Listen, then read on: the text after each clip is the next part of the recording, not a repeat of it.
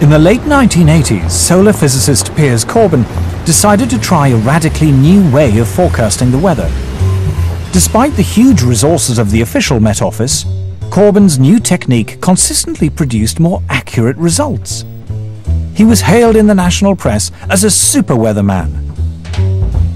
The secret of his success was the sun.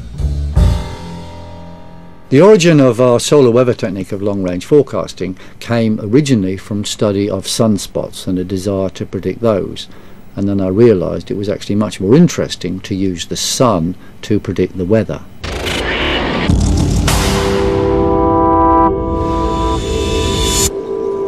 Sunspots, we now know, are intense magnetic fields which appear at times of higher solar activity. But for many hundreds of years, long before this was properly understood, astronomers around the world used to count the number of sunspots in the belief that more spots heralded warmer weather. In 1893, the British astronomer Edward Maunder observed that during the Little Ice Age, there were barely any spots visible on the sun, a period of solar inactivity which became known as the Maunder minimum.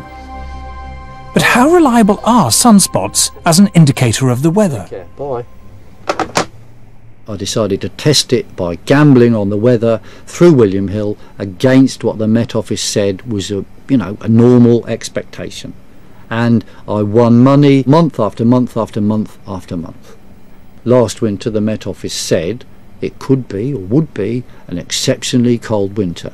We said no, that is nonsense, it's going to be very close to normal. And we specifically said when it would be cold, i.e. after Christmas and February. We were right, they were wrong.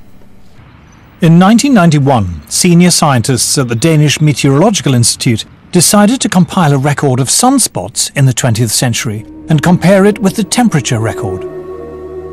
What they found was an incredibly close correlation between what the sun was doing and changes in temperature on Earth. Solar activity, they found, rose sharply to 1940, fell back for 4 decades until the 1970s, and then rose again after that.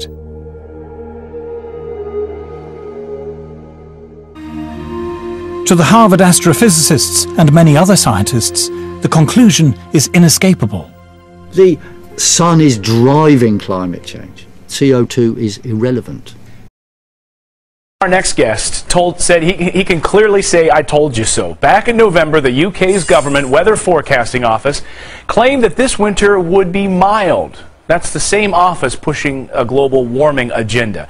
But here's the forecast for this winter, as predicted in November by astrophysicist and meteorologist Piers Corbyn. Take a listen. The winter, December to February, inclusive in Britain and Europe, will be exceptionally cold and snowy, like hell frozen over at times. He was right.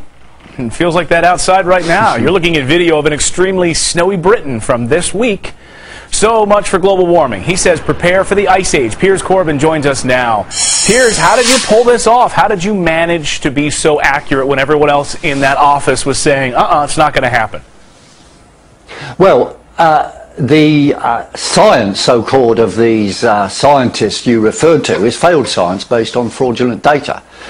We understand that the sun, solar particle and magnetic effects, which control Earth's weather and climate, and we're able to predict this a long time ahead. So we predicted that this December would be the coldest for 100 years, which it has been, as it's shown on this, and we also predicted on the 12th of December that northeast and east USA would suffer the most horrendous blizzards for decades, and we actually put out a tweet saying you ain't seen nothing yet. Now, in fact, we haven't seen anything yet, and because you now are predicting that there is global cooling taking place, and that seems to fly in the face of what we're hearing at large. In fact, today in the New York Times, a piece about the trend of global warming, and their argument is, from scientists, they say that because we're seeing global warming, that's why we're seeing such weather extremes. Do you buy that science? No, it is complete nonsense. It's fiction. It comes from a cult ideology. There's no science in there, no facts to back them up. Historically, the only correlation between carbon dioxide and temperatures over millions of years is that world temperatures drive carbon dioxide levels, not the other way around. What they have is they fiddle the facts in order to justify political attacks, carbon trading, extra taxation on the public. But Piers, you know, the critics would say, well, wait a second. They'd say, hold on a second, Piers. They're saying we're seeing global ice sheets melting. We're seeing the Arctic Circle being opened up in such a way that Russia now laying claim to certain land up there that never before. Yeah. We have ships going up there. What do you say to them? Well, fine. The ships have been up there before. It's all happened before, and in fact, it is now closing up again in the Arctic, and the Antarctic has been cooling for the last 30 years.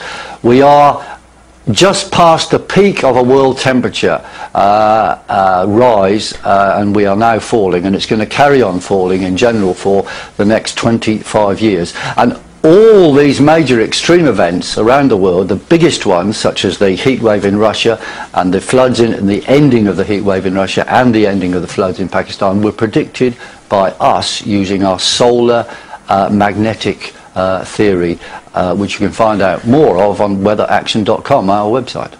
Beyond that, I want to get your Twitter address, because I'm going to start following you on Twitter so I can predict when I need to get out the snow boots. What's your Twitter address, Piers? Twitter address is http etc. twitter.com/Piers_Corbyn. It's as on this, if you can see the. There you go. That's the one. Yeah, I might need my glasses to see that. Piers, thank you for being accurate. We appreciate it. Thank you very much. Have a good New Year as well.